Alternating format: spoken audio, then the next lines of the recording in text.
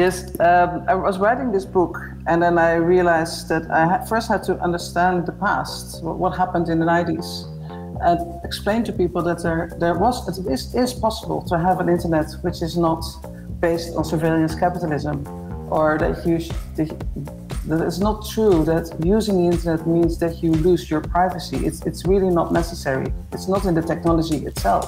It's how it's designed to benefit for again the business models. But then I had to do some soul searching. Do I really think we can fix it? Because it's, where are we? It's quite complex and and difficult. So, but I thought, yes, you see, I think that there are different levels that we have to act, and one of them is legislation. The other is education, understanding, capacities, competences, so that people don't fall for the wrong mirrors and nice presence and nudging and so on. Hi, welcome to the show. My pleasure to be here as your host. Just call me T+. This show is called InnoMinds, a forum for leaders in tech and politics to discuss how to solve today's problems with today's tools. Today, our special guest Marleen Stikker is the director of Waag Futurelab in Amsterdam. I'm also here with Audrey Tang, Taiwan's digital minister. Today, we talk about how to empower society to become more resilient against big tech dominance, how to bring public values back to the digital domain, and what knowledge we need to deal with technological challenges. Okay, so before we get started, I want to introduce our two guests today. Hailing from the Netherlands, Marleen is a professor of practice at the Amsterdam University of Applied Science.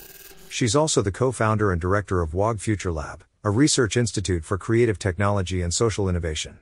Her credo is if you can't open it, you don't own it. Hi Marleen, welcome to the show. It's very early in the morning in Amsterdam. Yes, but it's sunny and a very nice day, so happy to be here. Audrey Tang is Taiwan's digital minister. She became Taiwan's youngest minister without portfolio in 2016 when she headed the public digital innovation space. She has been a hacktivist for over 2 decades. She is also a promoter of open source innovation. Hi Audrey. Yes, and good local time everyone. Marleen, it's fair to say that you've been a pioneer in the cyberspace as you founded the first virtual community introducing free public access to internet in Amsterdam in 1993. I think both of you, Audrey and Marleen, see the 1990s as a pivotal decade, but perhaps for different reasons. Marleen, how did you view the emergence of internet, and how did you go so far ahead of your time? Yes, thank you so much. Yeah, here in the Netherlands, I'm known as an internet pioneer. That's a category in itself. If you were there acting and developing in the early 90s, at that moment it was still possible to shape the applications on the internet, like the basic infrastructure was there. And with a lot of people here in Amsterdam, we already had a culture of experimentation with television, radio, interactive formats. So a lot of artists, hackers, and people who are socially active were already working on all kind of types of media. And then we got grip on the internet, which was, of course, a very good way to distribute, to find new people, to communicate. So I have started the Digital City as a platform, a social media platform, unravel in 1993. And from there, we have been an active community of people really creating things. And I think that moment in time was very special for everybody, feeling that the internet matured, also on the concepts that we have formulated in the early days. Audrey, you've talked about the 1990s as a period of anarchic joy and endless possibilities. In hindsight, what attributed to this freedom? Was it the result of lack of regulations at the time? I would say that because Taiwan is the place of IBM PC compatibles, meaning that a lot of different manufacturers can try out different designs and they're compatible with each other in personal computing. So in Taiwan, there was widespread access to personal computers. My first experience with the internet was also in 1993. I was 12 years old at the time, and we were already having a culture of dial-up BBS. So the systems that people set up at their own home computers for other people to dial in with telephones and so on. So the telephone bill of my family's household at that time was astronomical because I was just dialing to all those different BBS at the time. And along comes the internet, where we can actually experience this network of BBS sites online, and there's no busy tone anymore. Anyone can connect to any site, regardless of how many lines they have actually in physical layer. So it does create a flowering, a blooming of anarchistic exploration. And at the time, I think we're very much on the frontier. The government doesn't even know how to put this into legal terms and so on. So the anarchistic joy is twofold. First is that there was no top-down way to prescribe how the internet works. And also we feel like lawmakers, like anytime we create a protocol, this becomes the physical law upon which the internet almost is wired in to the internet fabric itself. So I work on the RSS, atom syndication, and many of the earlier weblog at the time cultures and protocols. Being one of the first to experience such an adventure must have been exhilarating. Marleen, in 2019, you published a book called The Internet is Broken. But we can fix it. As far as you are concerned, when was the turning point in the misuse of internet? Yeah, I think it started very early on, and it has been recognized by people. It's not just that it happened with Facebook or with Cambridge Analytica, because that's really late that people got awareness of what was happening, of the changing business models underneath the surface. But I think it started already in the 90s, where the discussion was immediately, we only want to have the best of the internet, which was a political choice. So it was not just like a neutral network. And net neutrality was a very important topic at that moment already. But it was already a lot of fighting about to have a say about the internet, how it would function, how it would work inside of countries, and so on. But also companies very early on started to get in and try to shape it. Also in the Internet Task Force, for example, the places where governance and protocols were negotiated and discussed. So before it was really an open, it was like the beauty of the network. It should function, like net neutrality was central. And then other things became central. For example, business models. Made a very clear distinction. It's at the moment that we as people, our data becomes for sale. When our identities, our actions, our behavior becomes the business model. And this is somewhere in 2004 when it really goes wrong. But before that already, we forgot that the internet should have been taken care of as a public domain. And everywhere I went, people saw it as a marketplace, as something that the market will do it for us. And the government really stepped back instead of taking care of that part of the internet that should have been ruled as a public domain. Yeah, definitely.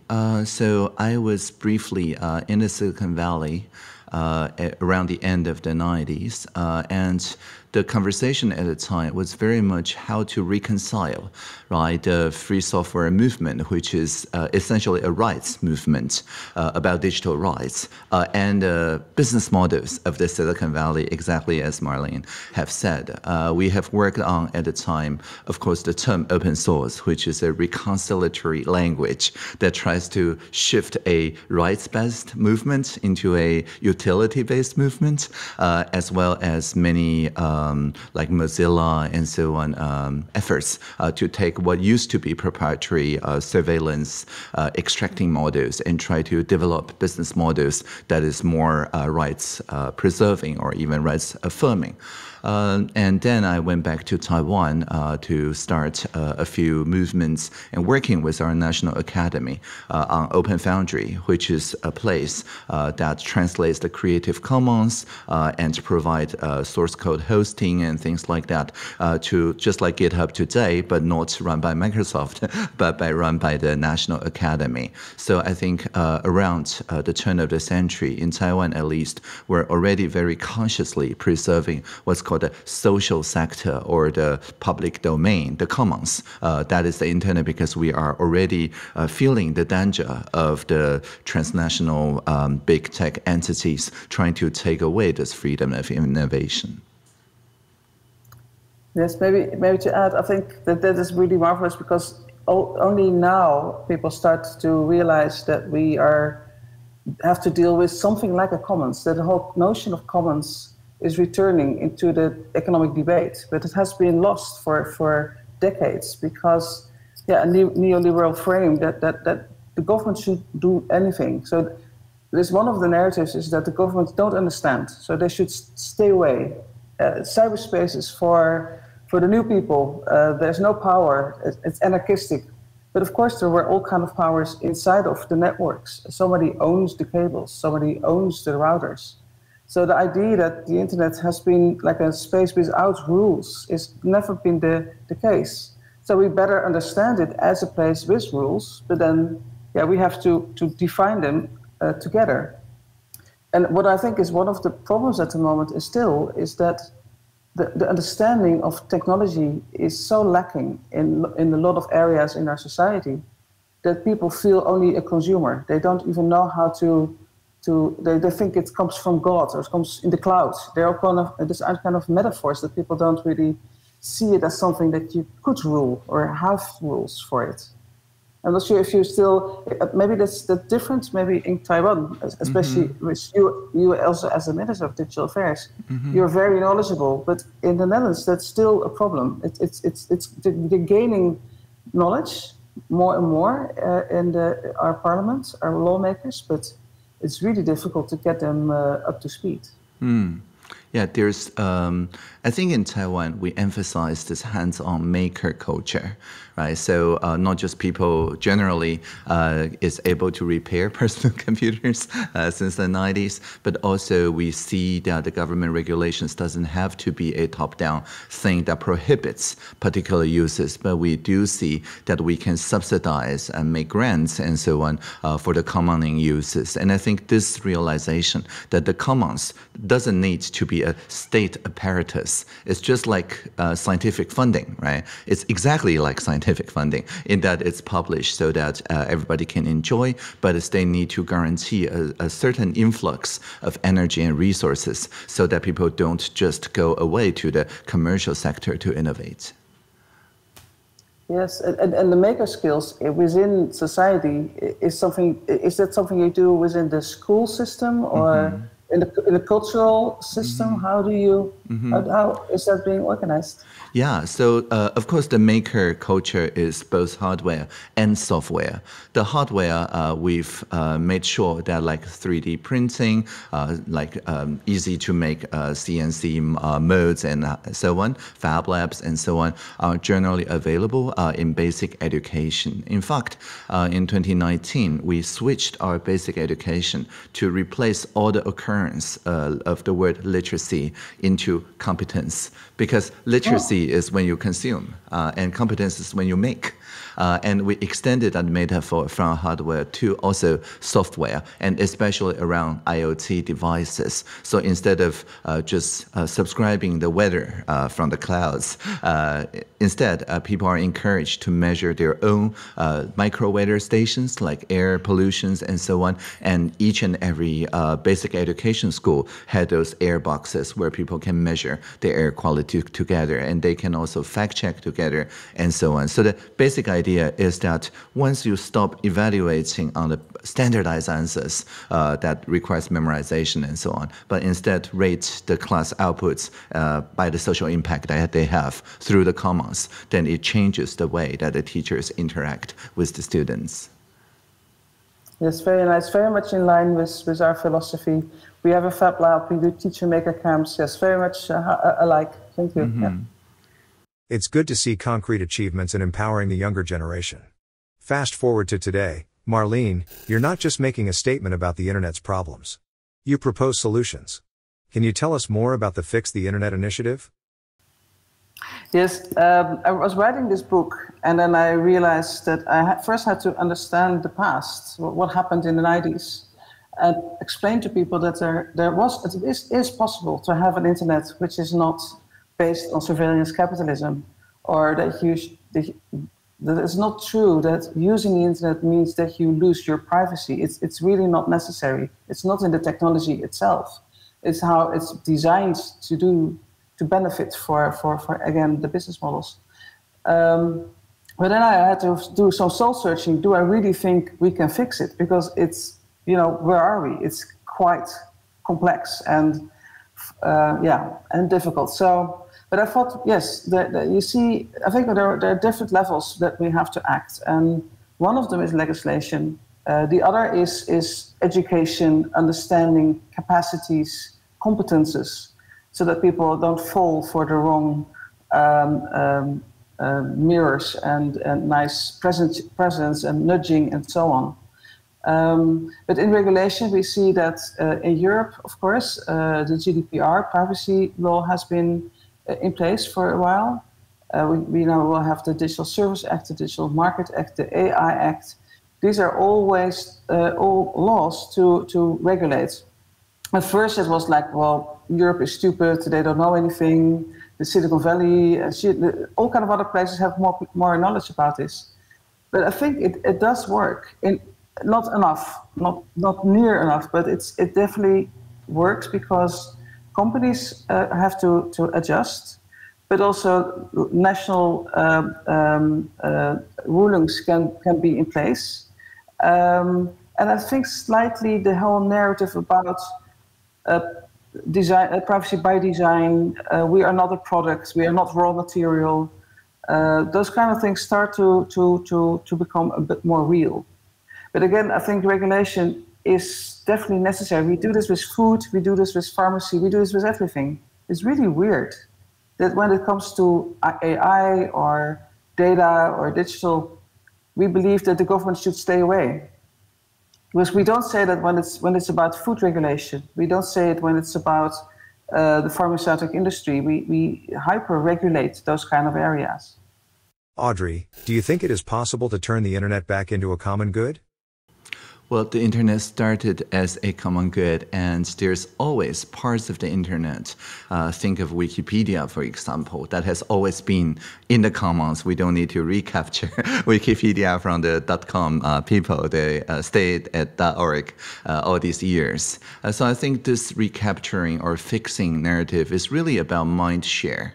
This is about if a person wants to work on the internet, work on a startup, on a new team, a social entrepreneur, for example, whether they see the .org way of working is an equally viable or even more desirable way of working. Because as we know, .org organizes people together, and everybody who are involved has a say, right? Nothing about us without us. Whereas the .com is basically voting by shareholders, meaning that each dollar speaks instead of each person. So different ways of organization lead to different incentives. And I think part of this mindshare recapturing is just to explain that if you do have privacy by design, and if you co-create a service together, this service tends to provide much more value. And the .com way, if they do not work with the .org way, it ends up polluting the commons. So I totally agree with Marleen, right? I think the environmental regulations or the food and drug regulations, part of that is about pollution control. Earlier on in the 70s, for example, there was a concerted push, right, for the refrigerators to switch from Freon to something that doesn't damage the ozone. But that was because people learned about that ozone is a commons, and if it's destroyed, everybody gets cancer, right? So just by changing the narrative about refrigeration is so good, we need to pay some price to enjoy refrigeration, into, well, refrigeration is important, but the commons are even more important. I think we'll be able to convince more innovators that they can still innovate. Actually, they can innovate more with the kind of EU-led legislations, because within that constraint, there's more need for co-creation in the .org way. I also think that it's also an opportunity for new actors and new players to enter the field, because now it's dominated by big tech and it's no way to compete on their business model. So actually legislation opens up the market again for innovators that take the commons serious and are organized in a way as you just described. So I think next to regulation, we need building new applications that we need in a way that is non-extractive, where no value is being extracted, no data is extracted, that is regenerative. And I think that counts for the whole economy. The internet and the tech is not separated from all the other questions that we have in the planet. And not in the least because of the climate effect, the CO2 effect of the industry itself, the IT industry, the data and the data centers itself. So I think we start to finally get a more serious debate on where are we optimizing for, and who is actually designing it. I think that this part is also, like, are enough people aware and willing to make this step, to join that movement, which is based on commons, open source. And I think we can be happy that things like Signal exist, and they show, and Nextcloud, they show us that it's possible to have really optimal services, but based on different ideology or different ideas about value. Yeah, indeed. I want to quote a conversation I just had this morning with the jury panel of the Presidential Hackathon, which is an activity in Taiwan where we ask people cross-sectorally to co-create commons. And 5 teams each year receive the Presidential Award to dedicate the resources and the regulatory and personnel required to make it into national policy. So it's a way for local innovators to turn their idea into national policies. And this year, there's many teams that has generative AI as part of their ideas. And part of the jury's our conversation was that, of course, we should provide a national foundational model, release it as open source, like Apache license and so on, because otherwise, each and every team will have to do the pre-training, or at least some of the language-specific fine-tuning themselves, and that is bad for the planet. So I think just having this general idea of a carbon budget and the open source as a way to reduce the environmental footprint and reducing the harm on the planet makes the two conversations around digital and green conversations together, and we can reuse the language throughout. Yes, very interesting, yes. Mm-hmm. Yeah. Striking a balance between digital development and environmental protection has become more crucial than ever before. But let me ask you something. Isn't overregulation of emerging technologies a threat to innovation? Well, I think this is one of those narratives that's being repeated and repeated over again. And I don't think it's true, because we have a regulated food market and still there are innovations. We have a regulated pharmacy market and still we have innovation. So I don't even see the argument. I don't think it's valid. And the other side is that, yes, I think restraints can open up new alleys, can open up the floor for other actors in that field with other ideas about innovation, about other types of services, maybe otherwise how it would function. So I think I don't believe the argument, and I think restraints can help us to innovate. And I think we have planetary boundaries. We have social justice. We can negotiate those. That would be really stupid. So if we want to be in a safe space as humanity and bring more people in a safe space, which is not the case at the moment, we have to take those boundaries serious and see them as design principles for innovation. And I'm really sure that many people will step in if they understand that this field is open for them and not dominated by a few actors. In Taiwan, we already passed the laws in our parliament this year that put a much stricter penalty for the interactive deepfakes. So granted, it's one part of generative AI, it's not everything, but we already see scammers use the voice cloning for fraud, synthetic porn, meddling with elections and so on. And I think there is a consensus really among all jurisdictions that there is no pro-social innovation in interactive fraud of deepfakes. So, of course, we stifle the scamming, but I don't think this is a right narrative because, of course, part of the society relies on the coordination between people who are not in the same room, like we're not in the same room now. But if the interactive scamming renders it very difficult for us to trust any video conferencing system to not be hijacked and so on, then international coordination would not be possible, right? So I think these guardrails are in place, not because we want to regulate the technologies itself, like we want to regulate relational database, of course not that, but we do want to regulate the abuses that are already showing harm to the society. I don't think there's any argument against that in our parliament. No, I totally agree. I think it's, we have fundamental rights. We have, I think any innovation strategy should be based on explicit values, that you make explicit what your values are. And we, as in the Waag, we developed this notion of the public stack, that in each of the layers of the technology, this public value should be present, also in hardware and operating systems, in the applications and anything. But so it means that you have to, instead of a lot of this, we now talk about bias in AI or bias in code and data.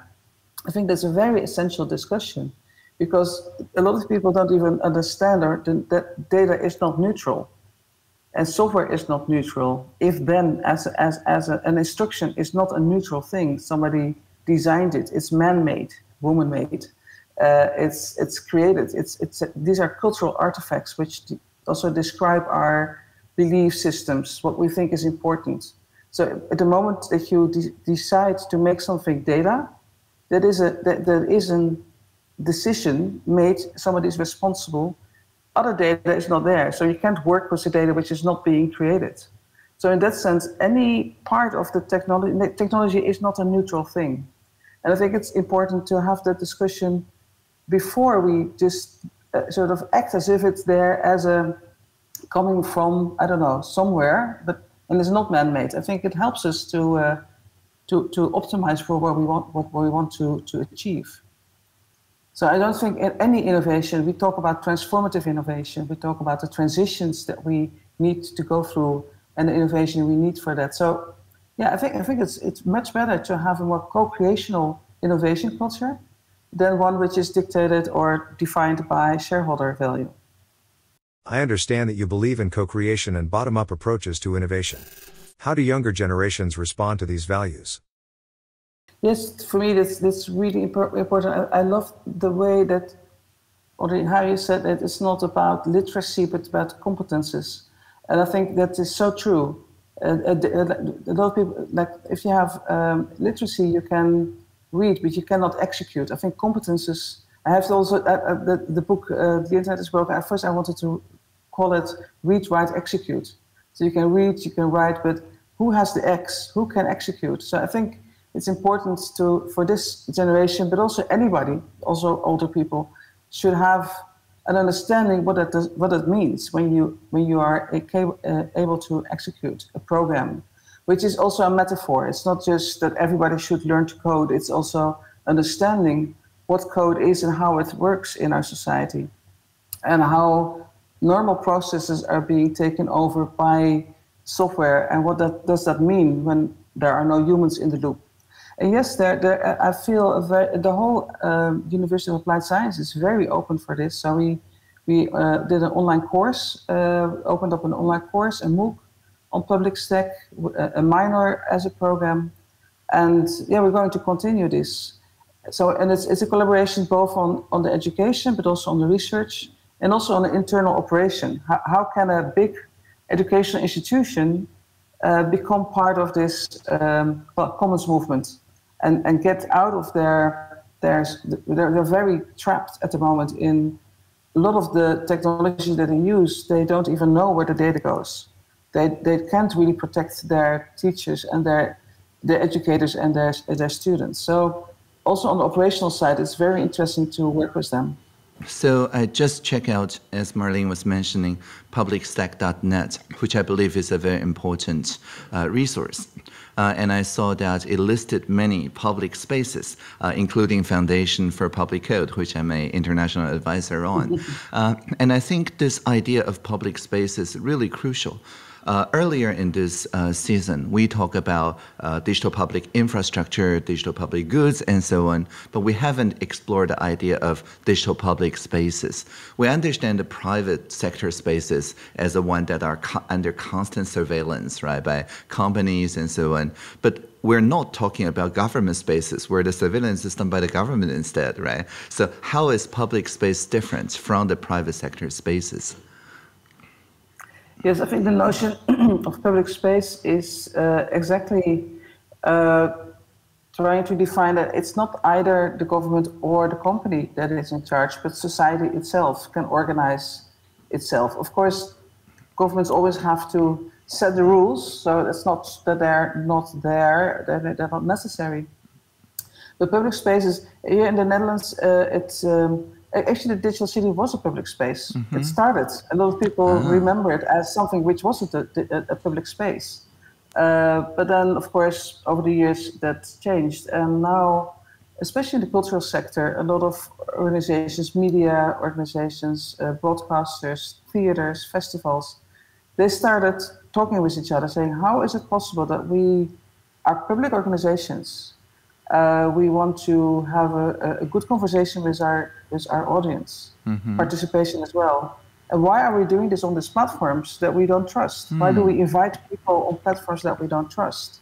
And we almost make it necessary that they have a Facebook account or an Instagram or a Twitter account or so on. So this started with that. And then, so the public spaces is also a big conference now, which addresses this not just here in the Netherlands, but in Europe. There are a lot of people engaged in creating this new type of spaces, which in the end means that the software is not proprietary, it's open technology. And I think we have seen a very interesting version of that with the whole chaos around Twitter, that a lot of people moved to Mastodon, which is a federated social media, not a platform, a network. And then suddenly people realize it's possible. So again, PeerTube as an alternative for YouTube, which is also based on the same sort of federative protocol. I think we go back to this idea of federation as a way to have more multiple owners or people that are responsible for the conversations that we have. And it has been a really crazy idea that people in the Silicon Valley should define the rules for the world conversations. It's still, that must have, that in the end, in a few years, people will say that was a really stupid idea. Right, so it's the community that participates sets the rules, and the government just upholds the place to make sure that the citizens can govern those rules themselves. I think this is a really good exposition. Thank you both for your insights. We've been talking about the need to reappropriate the technologies we use. If you enjoyed today's episode, be sure to subscribe, share, and let us know what you think. See you next time on Innovative Minds. I think the federative internet, the Fediverse as it's being called, is definitely a fragmentation on the one hand. So it helps to organize yourself in a better way, have more ownership about the rules of moderation, also not depending on extractive business models. So I think yes, so that is definitely a very good example of fragmentation. On the other hand, which I think is still really very smart and needed, is that they are still connected. So it's not a fragmentation which means that you can't find all the other people with the hashtag that also are interested in something that's happening at that moment or a theme which you are interested. So if you want, you can go out and meet all these other people, communicate with them, but it's not something that is already been decided for by somebody else that you don't even have any say about. A lot of people don't even know how their news feed is being organized. Like, why do I don't see the postings of my friends, but I do see the postings of Elon Musk all the time. So it's clear that the algorithms don't really help us to find the people that we really want to have the conversation with. I'm Marleen Stikker, I'm director of Waag Futurelab. See you on TaiwanPlus. Hello, I'm Audrey Tang, Taiwan's digital minister. See you on TaiwanPlus.